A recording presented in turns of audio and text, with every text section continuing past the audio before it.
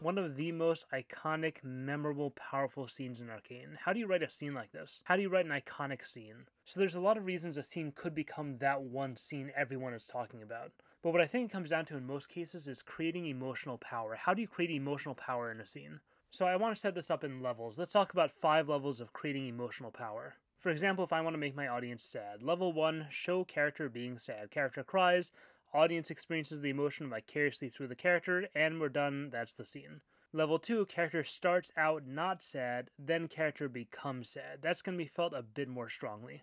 Level 3, character starts out happy, then character becomes sad. So let's pause for a second here. What's going on? What progression am I describing? So I think it works like this. If we're evenly, steadily in an emotion, we feel it, but we can sometimes sort of forget that it's what we're feeling after a little bit. It becomes normal, our mind kind of moves on to other things. But when our emotions change, that's when we experience our emotional state much more strongly. We notice the difference between what we felt a second ago and what we're feeling now. It makes us focus on our emotions. We fixate on them, and in storytelling that ups the power of a scene. And this, I think, is a foundational principle in storytelling. We feel emotions more strongly when they change. And that emotional change is what we're going to be on the lookout for when we craft our scenes and our beats. So that's levels 1 to 3. If I start out sad and stay sad, that's one level. If I start out neutral, start at 0, and then become sad, that's going to be felt a lot more strongly. And if I start at the other extreme, happy, and then go all the way to the other extreme, start at 100 and then go to negative 100, that's going to be felt the strongest. For an example, and this fits perfectly with our topic of iconic scenes, first scene in the movie Up, classic iconic sad scene, and we start out very happy and we get to very, very sad. Think about how that scene goes if it starts out that sad. How much of the sequence of scenes is how sad it becomes? Think how much of that sadness comes from how happy it all started out. Okay, so we're at level 3, extreme to extreme, start out happy, go all the way to sad. And in level 3, let's say the scene is 4 minutes long, and this emotional journey happens over the course of the scene. So level 4, instead of taking 4 minutes, we're happy for 2 full minutes. Then we do the entire emotional journey in 10 seconds, happy to sad, all of a sudden, just like that. If we feel emotions more strongly when it's emotional change, one extreme to another, then if we concentrate that journey, that emotional power we created, into a smaller package, a shorter amount of time, then we'll feel it even more strongly. So that's level 4. Level 5 is concretization. This one is going to seem kind of weird at first, but it's everywhere, and you'll see what I'm talking about once we get to examples. Concretization of emotions, it's like the thing that ruins everything is physically small. The idea here is that just like we can concentrate that extreme moment of emotional change into a shorter time and it becomes more powerful, concentrating emotion in space also makes it more powerful. Character is about to be happy, and then one tiny little thing goes wrong and it ruins everything. That's powerful. And this can be a tiny factor, but it hits differently if it's physically tiny, or at least physically limited if it's not actually super small. And if this sounds weird and if you're skeptical, like I said, this is everywhere. This is why Achilles' heel is a thing. It's not like Achilles' torso or Achilles' thigh, it's Achilles' heel. His weakness is the small little thing. This is why kryptonite is a thing. One little rock takes down Superman. This is every single MacGuffin. They're all small. Think about heist movies where they're trying to steal one single jewel. Think about movies where you have like the one little computer chip or the one little USB drive. You know, forget the One Ring. Let's talk about IRL examples. This is why wedding rings are a thing. We concentrate all of our feelings, our love, our bond into this tiny material object. This is why crowns are a thing. This is why flags are a thing. All my patriotic feelings, all my love of everything about my country concentrated into this one physical thing I can salute. Or alternatively, everything I hate about a country concentrated into one thing I can burn. So this is levels 1 through 5, and obviously there's a lot of ways to make scenes emotionally powerful. These 5 levels are just about a single method, but it is a method, it's a tool, use it where it works, and level 5 in particular really doesn't work for everything. Just to give an example of a level 5 scene, well, 2 examples. Actually, let's do 3 examples. So the ring being destroyed, obviously a great example of this. We don't just get victory, we get extreme, all hope is lost, all the way to extreme victory. It comes down to a single moment, and it's a small little thing. Much more interesting example to me is the pills scene in The Matrix. This is the scene where we go from Matrix to reality, armchairs to gritty, threadbare sci-fi world. And that's not a gradual process. We go through a lot very abruptly. We're sitting in armchairs one moment, and the next we're being unplugged in human food goop, and then we're being grabbed by a big machine arm, and then boom, we're in a gritty new reality. And what did it all come down to? The path to reality is concretized in this tiny, tiny form. It's taking a single pill. Example 3, and this is the scene that taught me this idea like 12 years ago when I first saw it. One of my favorite favorite scenes of all time, and one of the first scenes that I saw that made me think, okay, I gotta sit down and think about what's going on here. The walk to Arlong Park from One Piece. We go from extreme hopelessness, level -100, to hope restored level 1000, and it happens in seconds. And it's concretized for us with the hat, with this moment of Luffy giving Nami his hat. Okay, now I lied, and there's actually 9 levels. I broke them up because they're a bit more involved, so let's get back to Arcane. So we're going to see all 5 levels in the Guns for Hire scene, but we're going to see a lot more too. So let's examine what the scene is so far according to the framework we're building. Jinx, where are we at with her? So we're basically here. After the Vi hallucination messes her up, Jinx displays some real antagonism towards Vi. She's resentful of her need for Vi, and she shows that in multiple scenes. And the scene we see right before, she doesn't believe Vi is back at all and appears to not even care. We suspect she does, we hope she does, but from what we're seeing on screen, there's a lot of emotional barriers in the way. Vi, where are we at? She's coming to terms with the notion that Powder suffered a fate possibly worse than death. Powder didn't die, she's been taken in and corrupted by Silco, which means it's not just a matter of finding a single person. Vi's realizing she's going to have to bring down the whole Silco regime, so it's going to be a lot harder than she thought. So with both sisters, we're really emotionally far from any hope of this reunion whatsoever.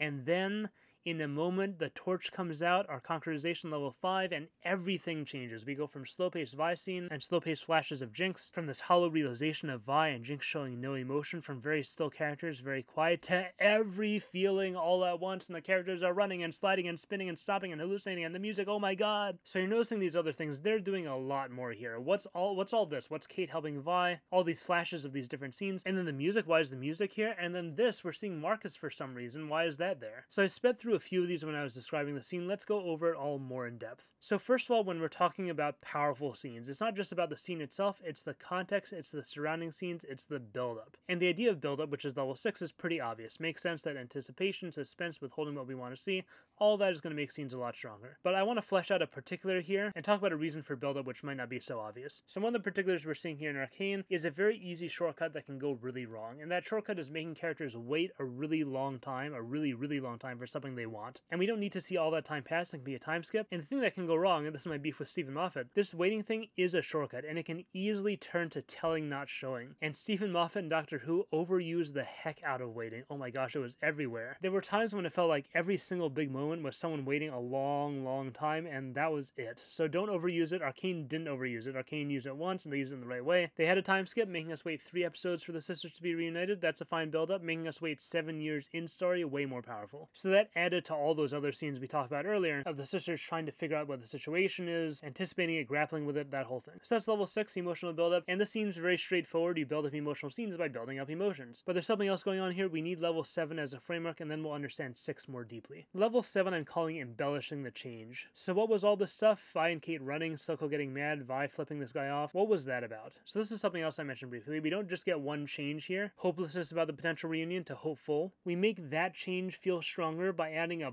bunch of sudden changes along with it. We get very physically still scenes with both characters, and then we're running and escaping and spinning, oh my god. The camera work changing, the whole setting implodes. We get this empty horror from Vi, this measured threatening evenness from Silco, this quiet moment of consideration for Jinx. And then we're anxious and we're scared and we're getting mad and we're hallucinating. It's a lot of secondary emotional shifts. Silco goes from calm to enraged. Kate is afraid. We get desperation. Vi is angry all of a sudden for a very meaningless reason, but that anger also allows us this moment where it all drains away just as quickly as it came. It's all focused on these smaller emotional changes which support the big emotional change that we're feeling here. And that's where the build-up comes in, level 6. This build-up we did with all these scenes is not just building the emotion up, it's adding a new emotion. It's the sudden catharsis we get from seeing this thing we've wanted to see for a long time. We add that to the pile of emotion. So now we have hopelessness to hope, longing to catharsis, calm to rage, empowerment to fear. We get sadness, we get humor even. This whole thing Vi is doing is kind of funny. They fill us to the brim with different emotions. We go from feeling like one-ish emotions in this scene before to feeling all of that. And that's on top of all these other aesthetic functional shifts of pacing and physicality, all secondary changes to accompany the main change of hopelessness to hope. So that's embellishing changes, level 7. Level 8 has mostly to do with the music. The music fits level 7 as well. We go from quiet to sudden music, but let's look a bit deeper than that. Why music? And also, what's with shots like this? The broken wall with the heights of Vi and Powder, and the thing with the eye symbol as a whole, and the hallucinations. We said sadness, but it seems like there's more here. And also, what's this scene with the specific bullet parallel? So level 8 is what I call atmospheric overload. On top of the emotional overload we just talked about, what do? They throw a ton of sensory symbolism at you. And the key here is that these are all things you're really not supposed to think so deeply into in the moment. It's just going too fast. We don't even know what this symbol is supposed to be, but we see it fall in Silco and we're like, oh, and then we see the runes of Vi and Powder's childhood home and we go, oh man. And then Vi and Kate are like, bullets and a gun, does that make sense? I don't know, but oh wow. And then Milo and Clegg are suddenly appearing again, oh my gosh. And there could be cool ideas and interpretations here, I'm not saying there aren't, but it's so fast, we're supposed to be absorbing it more than paying attention to it. We're not analyzing anything we're seeing, we couldn't possibly, we just don't have the time. It's just this feeling of overload, we're just taking so much in at once. And that's the music as well. Music pours gas on the fire of what we're feeling. It's the perfect tool to increase the amount of emotion without accidentally making that emotion more complex and more distracting than we need it to be. And it works similarly to this fast symbolism. We catch words here or there, goodbye, and the world is on fire, and friends, and guns, and walls tumbling down. But it's all happening too fast for us to think about any of it. It's just words that fit and enhance the emotions we're feeling. To give you a good example of this atmospheric overload, the Rohirrim charge at the end of Two Towers. We're already 7 levels in, we get the losing to winning emotional change, it happens in seconds, it's built up, we get conquerization with the one rider alone on the hill, we get lots of emotions, fear, pride, self-preservation, self-annihilation, but then atmospheric overload, we get the sensory symbolism, white to black, high and low, human and inhuman, and of course the glorious dawn illuminating the darkness, and then the music pouring gas on the fire of all of this. Okay, so level 9, the final level. Marcus, why are we showing the bridge here? And this applies somewhat to Silco, but more so to Marcus. The scene is about the sisters, so shouldn't that be the focus? So level 9 is about thematic tie-in, specifically as expressed with a montage of thematically similar scenes across multiple arcs, showing a thematic grouping of all the big changes happening in the story at the same time as this main big change increases the momentousness of the emotion exponentially. It doesn't increase the emotions directly, it increases how important we feel those emotions are. The sisters reuniting, fine, big, wow, but the sisters reuniting while Silco has a mental breakdown, while Piltover and Zahn are sailing off from one another, everything big happening all at once, and it's all the same theme, separation, distance, longing to rectify failures. That makes us realize, wow, this scene is really about everything. And obviously be careful with montages, they can be really cheesy and cheap, they're overused for sure. You really need to have your other levels of emotional power in check in order for this to work. But when montages are done well, oh man, they are some of the sweetest, coolest, most satisfying scenes ever. So now that we have all 9 levels, and just to help understand level 9 better, let's go through some examples of complete level 9 scenes. So these are mostly climaxes, and the first one is in Arcane, it's the final scene. Arcane's climax is arguably even a stronger level 9 scene than Guns for Hire. I would not object to that statement at all. Guns for Hire still takes the cake for me on the personal level, but that final scene, oh man, we just get so much. The moment of Jinx firing and this full story-long build-up, the complex mix of all kinds of emotions, and the symbolism of the rocket shooting across the blood-red moon, and the music, oh man, the music. And then we get the montage, the different climaxes happening all at once, and the montage of all the characters everywhere. And then we get another sudden shift with the end of it all. We get action, action, action, height of everything, height of emotion, height of music, everything, and then it all suddenly stops and we get silence and blackness. It's so powerful. This scene is just level 9 out of its mind. Neck and neck with Guns for Hire, total bias record for me. Other examples of level 9 scenes with all 9 levels done really well. I don't want to go into detail too much with these because of spoilers. There's a One Piece episode that is a gigantic spoiler, so I won't say the scene. Just the final scene of episode 485 is also level 9 out of its brain. One of my favorite scenes of anything ever in my favorite arc of anything ever. Return of the King, same scene we talked about earlier, is a really great level 9. Cloud Atlas has multiple scenes that qualify, but really the whole movie is just one big level 9 scene. And level 9 specifically, that's the main tool of the entire story, and great movie by the way. If we're a bit looser and talk about sequences of scenes, Two Towers has one a bit later than the scene we talked about. Return of the Jedi has a very simple one. Princess Mononoke has a really interesting one. These scenes are just so fun to find and dissect, and for all the rules I said, and for all that Guns for Hire is a uniquely excellent example of this method of creating emotional power, these scenes are not that uncommon. They pop up a lot, and I'd love to hear your favorites in the comments, even if it's not all 9 levels, but just really great emotionally powerful scenes that use a lot of these. 5 specifically, the Conquerization, I love seeing good examples of that, so let me know if you think of any good ones. And something else I just want to make sure to point out about this whole system is that there's a fractal thing going on with all these levels. You can take some of them and do them multiple times in multiple ways within a scene. One of my favorite examples of this is the shallow scene in A Star is Born, which I will not play the audio of because I'm sure I get slaughtered by copyright. But this whole scene is concentrated time-wise. It's a great example of level 4 on the whole, but then they repeatedly do level 4 moves within the scene as well. The best one is this. She's up there singing, which is already intense, but then they up the intensity like 500% when she starts belting. And it's so abrupt, they had her not even take a breath between singing the low part and then suddenly belting. It was that sudden, and we got the audience applause, also sudden. And then of course we get another 500% increase when she goes up to the main mic, and we thought she was giving it her all before, but she's Lady Gaga, and now we see her do it for real here. And before that, the whole scene, even Bradley Cooper inviting her up, is extremely abrupt. So this whole scene is the sudden change. It's when the star is born, not gradual. It's this scene when she is born. And then within the scene, the change in intensity is also super concentrated into single moments throughout the scene. Even if you haven't seen this movie, go watch this scene in particular if you want a great example of how this works. It doesn't need any context. So back to Guns for Hire, they do this too with a few different levels, having multiple instances within the same scene. And let's expand out to the broader scene this whole sequence is a part of. So level 4, concentration, we have the initial montage part, that's one level 4 moment. The meeting itself is also concentrated and sudden. Jinx, that identity almost disappears when we're seeing Powder again. And then the reversal of that is also concentrated and sudden. Kate appears and then it's just a quick 180. Jinx is abruptly back in all of her jinxiness. And the ensuing hallucinations and even the arrival of Echo, that's more sudden changes. And Echo is mostly there to transition us to the next part of the scene where Vi sees with her own eyes what her sister has become. But the firelights are also there for level 7, embellishing the change. We go from the scene that's a release and easing of all of our pent-up tensions, everything makes sense now, to all of a sudden everything seizing up and nothing makes sense anymore. We go from a quiet reunion to all-out fighting. And this is all part of all these ancillary emotional changes that we're experiencing within the scene. Confusion, worry, betrayal, realization, fear, chaos. And then another concentration, suddenly it's all over, and by the way, a brilliant subtle level 8 symbolism. We started with blue smoke and we end with black smoke. That contributes to the overload of this whole sequence. Level 5, concretization, I want to mention this too. We have the torch, but we also have another level 5 in this scene. And this is a level 5 that's going on throughout all of Arcane. It's this, the gemstone, this tiny little gemstone. We get this symbolic gemstone moment when Jinx thinks the torch didn't do anything, and then we get this other gemstone moment when they actually reunite and hug, and we get this moment within the mounting feelings of confusion and betrayal. So you can apply each one of these levels, but you can apply them multiple times within your scenes, and it all just ups the emotional power. Obviously, don't make it too cluttered, too confusing. Okay, that's it for talking about the levels. I want to talk about one more major thing about this scene, not connected to emotional power, something I've sort of talked about before, cliffhangers. So I made a video a while ago about how the end of Season 1 is not a cliffhanger. This ending here to Act 2 is a cliffhanger, and it's a brilliant one. And we're going to discuss why, but in order to do that, I need to blow your mind in a bad way. I need to show you the worst cliffhanger in history, which interestingly may or may not share some elements with a Guns for Hire scene. And talk about iconic, I'm sure some of you have seen this before, it's that infamous. If not, don't worry, you need zero context, that's how bad it is.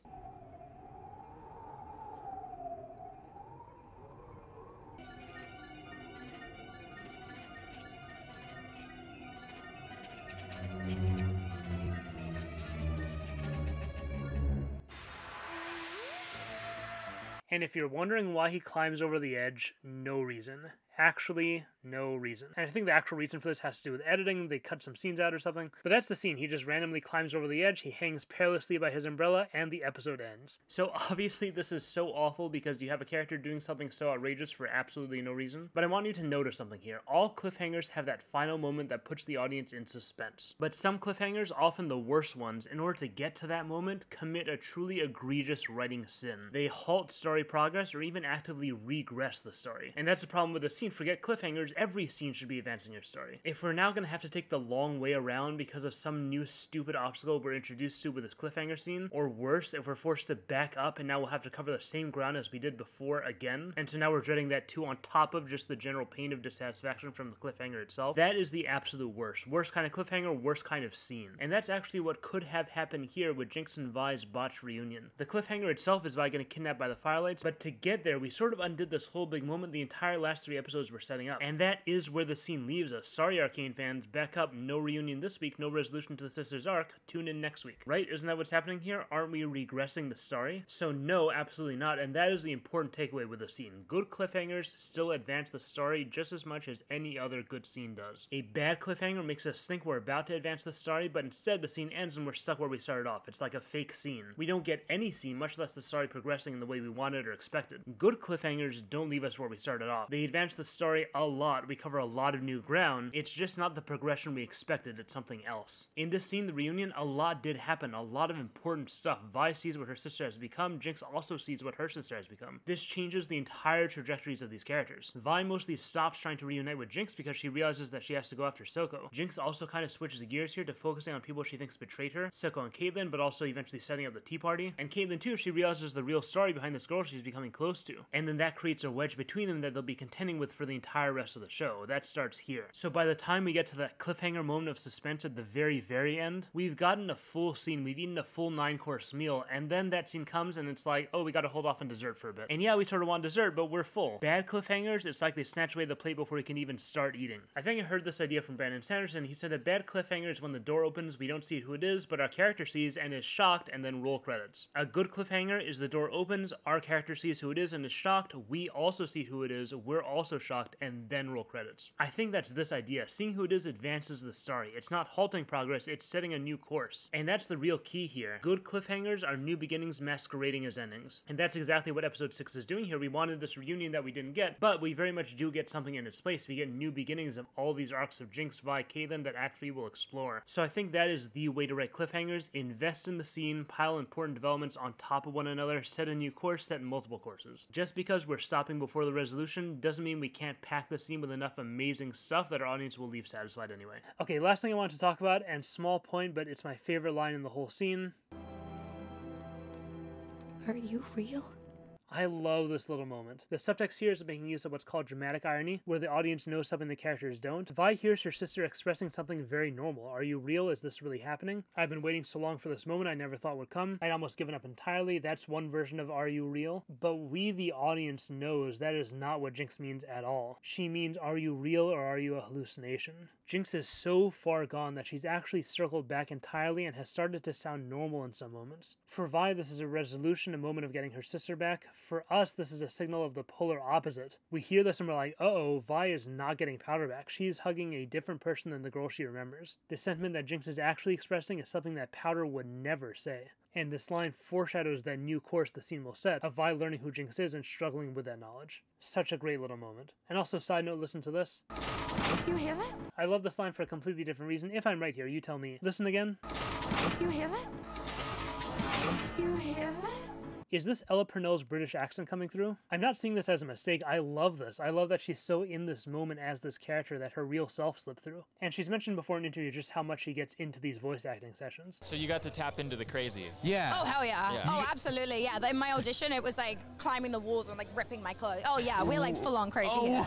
So I thought that was a little cool moment too. Really everything about the scene, just so great. And I'm going to do something that I usually don't. I want to recommend something on this topic with a request attached, an offer actually. And it's something that I wrote. It's something I'm pretty proud of, even though it's old. I wrote this like over 10 years ago. I've been published a few times for short stories. I think this is the only one you can find online. I'm not sure. It's a short story about a poor child who encounters a mermaid. I wrote it when I was first coming to understand all this stuff about concentrating and concretizing emotional power. So you see it very clearly following the patterns we talked about in the first half of this video. And my request, my offer, is that I've always wanted to see this flash fiction story illustrated. So any artist listening to this, if you feel so inspired after reading it, please tweet any perspective illustrations to me. And once I get a few, if I find some I really like, I'm willing to pay a good rate to get this produced. So I'll leave the link to that story in the description. Give it a read if you want. The 2 issues of my webcomic Minor Champion also follow a lot of these principles if you want to check that out as well. Hope you enjoyed the scene breakdown of my favorite moment in all of Arcane. Comment what your favorite scene was and what you loved about it. I would love to hear. Support me on Patreon if you wish. Love connecting with people there, chatting with them. Thanks to all the patrons, but I want to give a shout out this week specifically to Ariel D. Salvatore, fellow One Piece fan. You didn't even need to tell me. I could tell by the D. Bunch of shorts in the coming weeks, and then after that another long video, so subscribe to catch all that, and I'll see you in the next one. Thanks for watching.